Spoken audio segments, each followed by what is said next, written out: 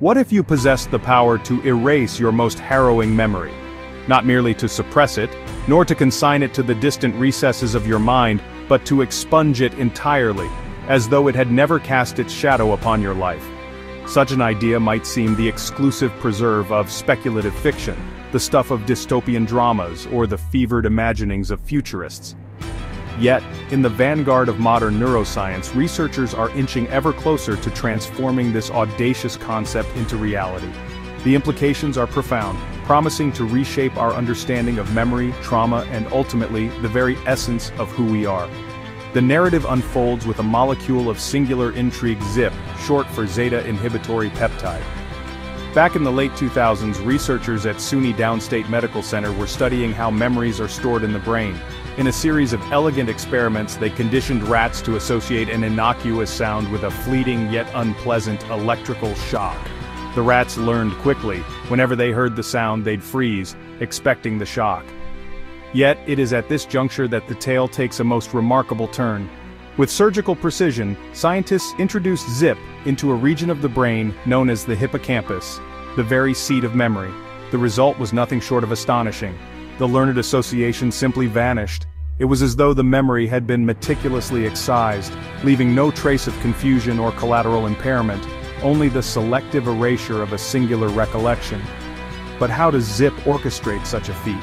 For years, the prevailing hypothesis posited that it achieved this by inhibiting an enzyme called PKM-zeta, a molecular custodian of memory stability.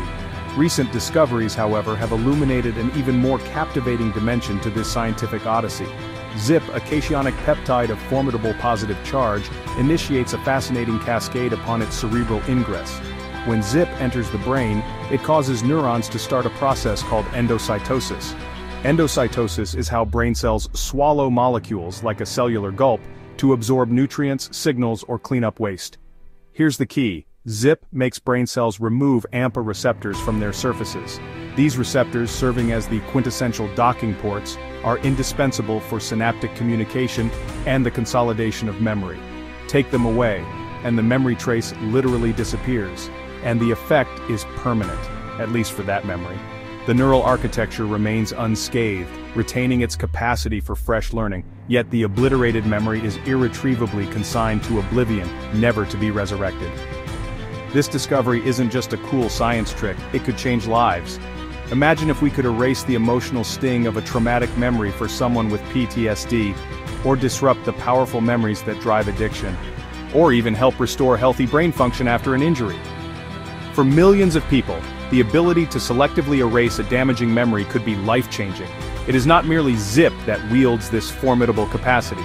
Indeed, a veritable cohort of cationic peptides, molecules endowed with a comparable positive charge, can likewise precipitate this astonishing effacement of memory.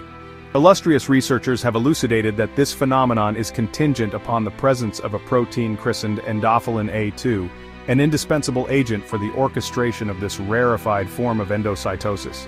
What is truly remarkable is the exquisite selectivity of this effect.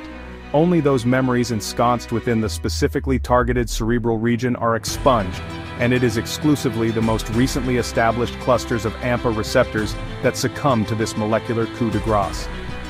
And here's a twist. After erasure, the animals can relearn the same task, proving their brains are still healthy and plastic. Of course, this discovery raises big questions. First, safety.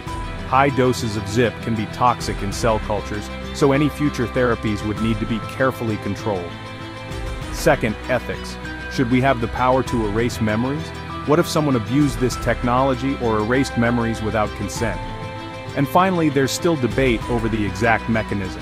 For years, scientists thought ZIP worked by blocking PKM-zeta, but knockout experiments showed ZIP still erases memories even when that enzyme is missing. The real culprit seems to be its positive charge and the way it triggers endocytosis. This pioneering research has indelibly transformed our conceptualization of memory itself, positing that the very persistence of recollection is inextricably tethered to the corporeal presence of AMPA receptors at the synaptic interface. The tantalizing prospect thus emerges. By deftly modulating these molecular sentinels, we may one day possess the Promethean ability to edit, expunge, or perhaps even resurrect the vestiges of memory. This research has revolutionized our understanding of memory. It suggests that the physical presence of AMPA receptors at synapses is what keeps a memory alive. By manipulating these receptors, we might one day be able to edit, erase, or even restore memories.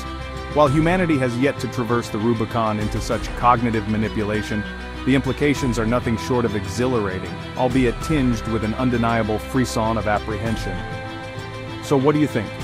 If you could erase a painful memory, would you do it? Or do our memories, good and bad, make us who we are? If you love hidden mysteries, like and subscribe to EraNest for learning about Cyrus the Great did this 2,500 years ago, or the 6 incredible discoveries. Thanks for watching.